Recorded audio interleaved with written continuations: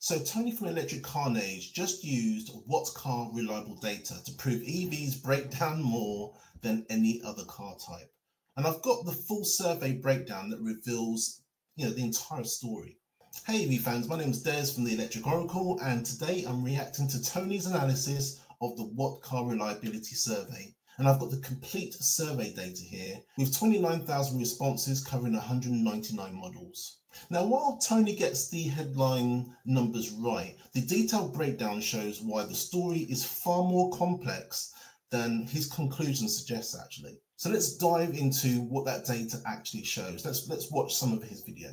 Like, and a little party hat every time I get some good news, which at the moment is every day. So, it's going quite well in that respect, because I woke up this morning, I received a message from one of my disciples. I bet the evangelists hate me calling them disciples, so I'll do it more often now. He sent me a link to an article in the Daily Telegraph. Not behind a paywall today either, which was nice. And What Car have conducted a survey of 30,000 motorists, asking them about the reliability and the breakdowns of their cars. Now, in this survey, you'll be pleased to hear milk float, Volvo XC40 recharge milk float, and that one was on the road, not falling out of a multi-storey car park. Oh dear. Anyway, what was I saying? Yeah, What Car have done a survey and asked everyone what type of car they drive: petrol, diesel, hybrid, milk float, etc. And the results are staggering. What Car survey of 30,000 drivers revealed that EVs break down more than any other type of car. Not my words. Survey conducted by What Car. Not my word. Don't have a go at me. Don't tell me I'm talking. I'm not. I'm simply reading the words off the page. 16.8%. So Tony's absolutely correct on these headline figures. The What Car survey of 29,967 drivers shows 16.8% of EV owners reported breakdowns in the last 24 months. Now compare that to 10.7% for petrol cars, 14.1% for hybrids, and 15.4% for diesel. So yes, technically EVs do have the highest breakdown rate. But here's what Tony's missing. There's a massive variation between EV models. You see, the Mini Electric scored 98.4% reliability, with just 5% of owners reporting faults. And meanwhile, the MG4 scored 63.8%, with 30% of owners reporting an issue. Now, that's not that all EVs are unreliable, but there are some manufacturers that haven't figured out the quality control, unfortunately. Floats that were surveyed and had a breakdown, 1 in 6. And then the article goes on to say that this backs up what the CEO of AA, Jacob Pafforder, said in April. And go back to my videos in April, because I covered this subject with a video where Jacob Pafforder said, it's really weird, but we attend more breakdowns to EVs than we do to anything else. And the milk floatery were apoplectic with rage. They could not. So Tony is referencing Jacob Pafforder, I think I'm pronouncing his name right, from the AA correctly here. The AA did confirm in April 2025 that EVs break down slightly more often than petrol and diesel vehicles, but the What Car data shows why.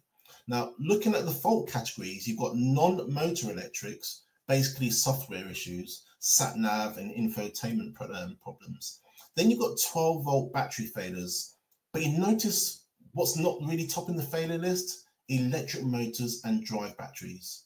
You see, the Nissan Leaf, for example, just had an 11% fault rate, mostly interior trim and brakes, nothing EV specific. Believe such blasphemy. The head of the AA saying that their beloved vehicles break down more than anybody else's. Well, he was only saying what facts he'd been given, and he was only telling the truth. But as we know full well, the truth has no place in 2025 in the world, because everything is manipulated. As I stated yesterday in my video, the entire world is manipulated into telling you what you need to hear, not what you want to hear. Jacob Perforder said that What Car have carried out a survey, 30,000 drivers, and come to the same conclusion that the last time I did this. The evangelists were like greyhounds out the traps. They were quicker than me when I turn up to a wedding and I see the words free bar. I charged like a wounded rhino. And so did they. You can't say that. BEVs, as you have to call them if you're a evangelist. BEVs are far more reliable because they have less moving parts and therefore they have less to go wrong. And that's why they break down less often. Yes, in theory. In practice, however, because what I like to look at is what actually happens, not what in theory should happen. That's what happens when you trust the science. Trusting... Do you know what? Here's where Tony makes a fair point about theory versus real-world performance. But the survey data actually supports the fewer moving parts theory, believe it or not, for well-engineered EVs. Now, the Mini Electric and the BMW i4 both scored 95% reliability. Tesla Model 3 achieved 89.5%, a massive improvement from earlier years. Now, this kind of detailed model-by-model analysis separating good EV engineering from poor implementation is exactly what I provide weekly in my Thursday catch-up newsletter. You see, the issue isn't EV technology itself, it's manufacturers rushing to market with inadequate quality control. The science is theory. Actually seeing what's going on with your own eyes and ears and going, well, that doesn't seem like the science is right. That is fact. Science fiction, science fact. I can't believe I'm having to explain this, but nevertheless, here I am explaining it to you. And naturally, when this survey came out, the What Car survey, out they came. Out they came in their Hessian robes with their fully recycled clothing, their paper straws, their solar panels, their COVID vaccine passports. That's another one for another day. First up, Ben Nelms, CEO of New Automotive, said, and I am paraphrasing the first bit here, rather than ask milk floaters who own these things and live with them daily and actually have real life experiences, end paraphrase, we should look at MOT failures. What? Because apparently there's less failures of MOTs by milk floats. I wonder why that is, Benjamin. Is that because they don't have to be MOT'd for the first 3 years of their lives? Therefore, hardly any of them have had any bloody MOTs yet, because you only started selling them in the last 3 years. No, less EVs are failing the MOT, because they haven't had an MOT yet. And then he goes on to say, but at 3 years old, the MOT failure rate between EVs and non-milk floats is comparable. So hang on, up until the 3 years, EVs fail less MOTs. Petrol cars don't take fucking MOTs for the first 3 years either. No car does. It's the law. Okay, so this is where Tony's timeline error really matters. The survey includes the BMW i3 from 2013 and the VW e-up from 2013 and the Nissan Leaf from 2019. But here's the fascinating part. The older established EVs often score better than the new ones. The i3 was 94.5% reliability. The e-up was 94.6% reliability versus the brand new MG4, which is just 63.8%. This actually supports the opposite of Tony's narrative. It shows mature EV technology is reliable when properly maintained. What the hell are you going on about, man? But after 3 years, when they do need an MOT, just like every other car needs an MOT, then milk floats are failing just as much as ICE cars, or as I like to call them, proper cars. So that is the most pointless contribution ever made to a debate on a survey ever made. Luckily, he wouldn't alone. Some bloke from Electrifying, some EV buying site, said, this flies in the face of the Start Rescue survey. the Start Rescue survey. Start Rescue are the 5th biggest provider of breakdown services in Britain, and they found in their survey that less EVs broke down. So therefore, we must use that evidence. We cannot use any other evidence. We must use the Start Rescue evidence, because that proves what we want to say. However, the AA, the biggest motoring organisation in Britain, contradicts it. And What Car, the biggest motoring magazine in Britain, contradicts it.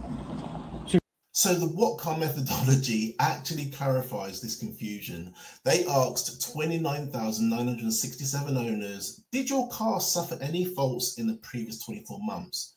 That's different from breakdown callouts. In fact, you find a Porsche Taycan owner with aircon issues doesn't call roadside assistance, they book a service appointment.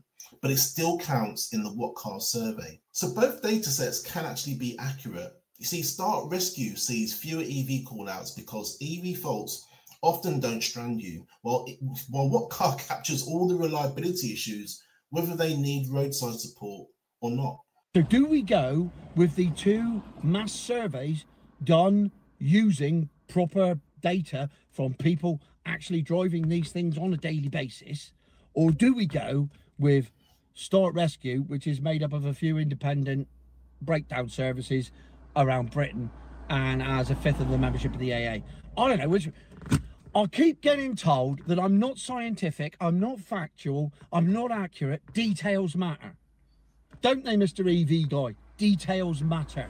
Yes, they do. Well, how about them details? Have a bit of that. Oh, I'm sweating me tits off up here, but I'll tell you what, I couldn't be happier. Today is a wonderful day. So actually what the What Car data tells is a really nuanced story. So yes, EVs as a category score 87.7% reliability versus the higher scores for other fuel types. But look at the model variation. The Mini Electric 98.4, the MG4 63.8. That's a 35-point spread within the same technology category. So I actually think this isn't about EVs being inherently flawed. It's about manufacturing maturity. Some manufacturers clearly understand EV integration and quality control, and others are learning it the hard way. Now look, the aggregate EV reliability data does support his concern about breakdown rates. But the model by model breakdown shows this is a quality control issue, not a fundamental technology problem. The best EVs, your mini electrics, your i4s, your Nissan Leaf are achieving 95% plus reliability scores. And that proves the technology works when manufacturers get the implementation right. Now look guys, for the weekly analysis that digs into the real data behind these headlines, join my Thursday catch-up newsletter. What's your experience with EV reliability? Are you seeing quality differences between the manufacturers like Tony mentions? Let me know in the comments below. Also, let me know if you'd like to see more of these type of reaction videos. I actually even though we're on different sides of the argument, I actually quite like Tony's analysis there. He's actually quite funny. So yeah, if you want to see more of these sort of reaction videos, let me know. I actually quite enjoy doing them. But yeah, my name's Des from the Electric Oracle. I really hope you've enjoyed this video today. And I really hope you've enjoyed some of Tony's analysis as well. My name's Des with Electric Oracle. Thank you so much for watching. I'll see you in the next video.